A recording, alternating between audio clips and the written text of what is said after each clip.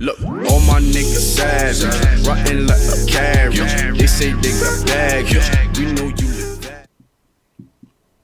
From acquiring Russell Westbrook from the LA Lakers, not from the LA Lakers, but from a buyout from Utah Jazz, to now losing in double overtime in one of the highest scoring games in NBA history, to now being on a 3-game losing streak. The LA Clippers have a record of 33-31, and they are a play-in team. They are third in the Pacific Division. And most of the analysts keep saying that the LA Clippers are the team to beat in the Western Conference. Stop it. What's good, y'all? It's your boy Will. We're back and getting another video. Let's talk about this team. LA Clippers. The leading scorer on y'all team is not Kawhi Leonard. It's actually Paul George, averaging about 23.5 points per game. Kawhi Leonard's averaging 23 points per game. And Russell Westbrook, who y'all acquired, is averaging 16 points per game. Since y'all acquired Russell Westbrook, his debut was versus the Sacramento Kings. Y'all was supposed to be a team of defense, right? Look, Kawhi Leonard, Paul George, Norman Powell. It was Reggie Jackson, but he left. Them two alone, Kawhi and Paul George, they can lock up a lot of offensive players, right? Well, let's go over the last 6 games, shall we? Lost to Dallas before y'all had Russell Westbrook. Gave up 110 points. Gave up 119 points to Giannis and company. That's doable. Won versus Golden State. Gave up 124 points to Golden State without Steph Curry. Gave up 107 points to Phoenix Suns, who y'all beat without KD. Now let's get to the last 3 losses. Y'all lost the last 3 straight games. 176 points. Are you kidding me? Y'all supposed to be a defensive team, right? In overtime, 134 points. Denver, got you. Jokic, got you. And then 108 points in the Minnesota Timberwolves, who only have Anthony Edwards on the team now. Can we stop the narrative of having the Clippers as a team to beat? The Clippers, what have they done since they acquired Kawhi Leonard and Paul George? The furthest they have gone in the playoffs is the Western Conference semifinals, and that was in a bubble. With I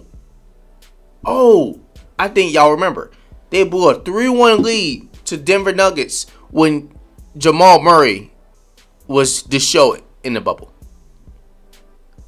Not only they blew it and they choked, Kawhi Leonard and PG combined for 24 points in Game 7.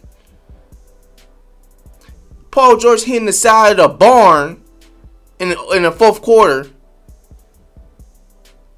Kawhi Leonard was the only one trying the first 3 quarters, and then attempt to do anything in the 4th quarter.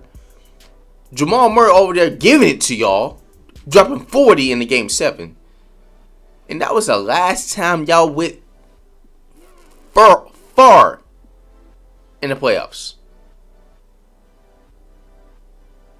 And y'all continue this narrative, the Clippers look good. The Clippers are the team to beat. Nobody want to play the Clippers, man. I don't know, y'all really think the Lakers gonna go any far? The Lakers look better than the Clippers. The Lakers have a championship since they acquired AD with LeBron. Y'all can call it a fraud championship because it's a bubble. Y'all can call all that y'all want to. They have a championship. What has the Clippers? When have they won a championship? Oh, I answer for y'all. Never. And yes, Paul George was right. It would mean everything to the Clippers if they win a championship. Absolutely, he's 100% right. Duh, y'all haven't won nothing else. If the Clippers actually win something, then they would actually get some recognition in LA. But can we stop saying this narrative, or all y'all analysts, that the Clippers are the team to beat? They are bottom of the Western Conference. They are a playing team. They're about to be a playing team. They're either 6th in the Western Conference or 7th. They're in front of Dallas right now, just by one couple games.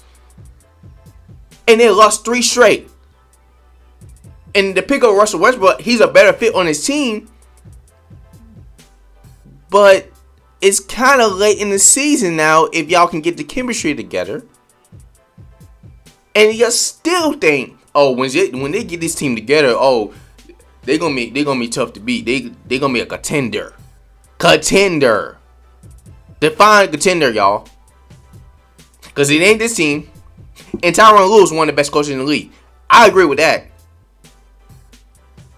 But all the talent y'all got around this team, and y'all still underachieving.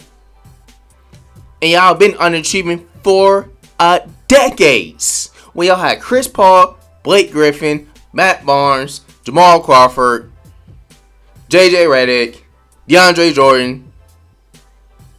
Now you have Kawhi Leonard, Paul George. Now Russell Westbrook. And the furthest y'all got with Kawhi and Paul George is the Western Conference semifinals. But they contender though. Now let's get to Kawhi Leonard. Hall of Famer.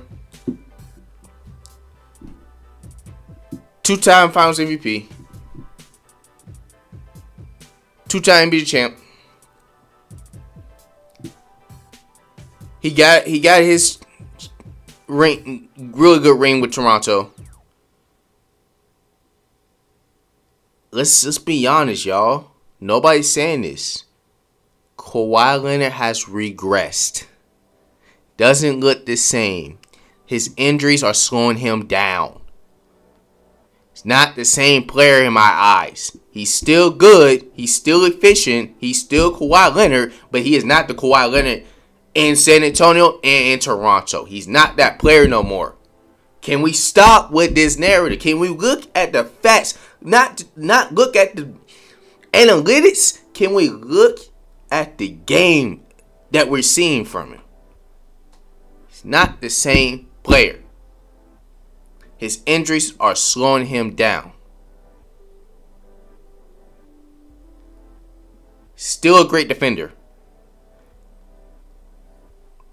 Still efficient. Still got the mid-range game impact. But not, let's be honest, none of these teams are afraid of him. They're not afraid of him.